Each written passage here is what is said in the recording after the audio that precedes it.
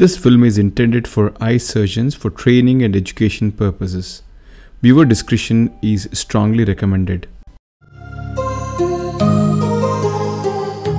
Hi, in this video, I'll be demonstrating how to manage soft cortical cataract, which can be challenging to many of the newer surgeons. There are multiple variations of techniques to deal with the softer cataracts. We use carousel technique, we can use the mechanical chop technique, and we can also resort to the stop and chop technique. And in this case, I'll be demonstrating my variation of the stop and chop technique, wherein I call it as the double Y groove technique. So let's start with the excess is already done. Now currently red glow is very good. The moment I do hydrodissection, the entire lens becomes cloudy and visualization becomes a challenge. So we begin by removing the superficial epinucleus in the cortex. And now is the time to start creating a groove. For soft cortical cataracts, the stop and chop is a reliable technique. The only modification which I do is to have a slightly broader width at both the peripheries. So let's begin. So I'm using a very low power of 40% torsional to do the sculpting. The sculpting is started from the subincisional area and then goes under the rexus margin to the opposite pole.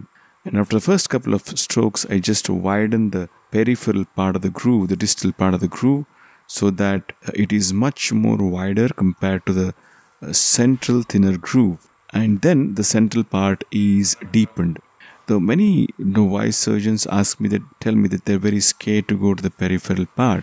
Their fears are justified because they're worried that the phaco tip inadvertently punch a hole through the posterior capsule. Well, that is possible. That fear is legitimate.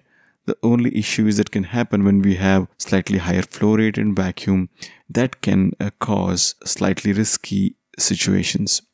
So the strategy here is to use a very low flow rate, about maybe anywhere between 10 to 14. The vacuum is between 80 to 100. And with this low vacuum, low flow rate, and of course low power, the cutting is very controlled and you can literally see how much you want to shave off the nucleus without having any risk of inadvertently catching the equator of the capsular bag. So if you have the right parameters, you don't have to be so fearful of creating a hole in the peripheral part of the capsular bag. Then the nucleus is rotated. The same procedure is continued. The principle of this technique I have explained in a couple of videos which will be listed here. The idea is we don't want the peripheral part of the heminucleus to abut against each other, because that is the principal reason why the nuclear fragments cannot be maneuvered out of the bag.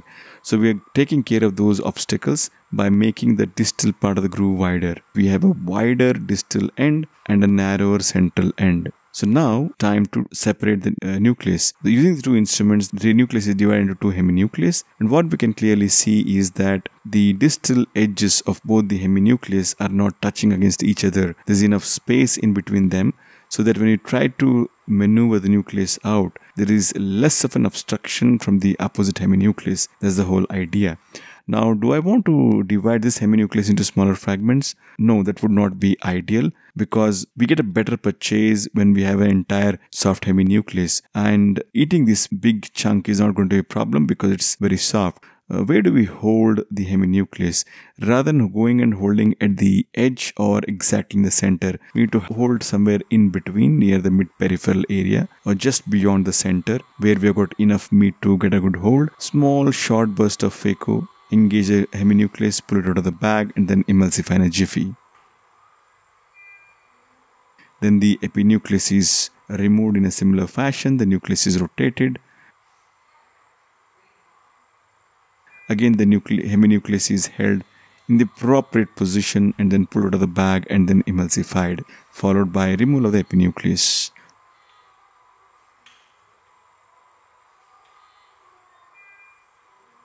The cortex is then aspirated, the intraocular lens is placed into the bag. So just let me revisit this principle of a double Y groove technique, which is very helpful in such soft cortical cataracts. We create a central groove as usual. The only difference is both the ends of this groove are slightly wider than what we conventionally do. This helps us to prevent any obstruction from the opposite heminuclei.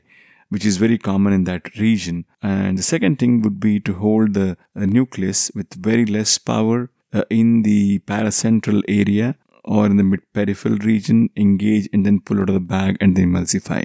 So 3 points. Create a double Y in the groove. Next would be to avoid dividing into multiple fragments. Just 2 big heavy nuclei are good enough. Number 3, where do we hold them? We need to hold them in the paracentral part of the heminuclei, or rather just before the peripheral part, so that we can negotiate this heminucleus out of the bag in a relatively easy manner. So that was it. Thank you for watching and hope you found this helpful.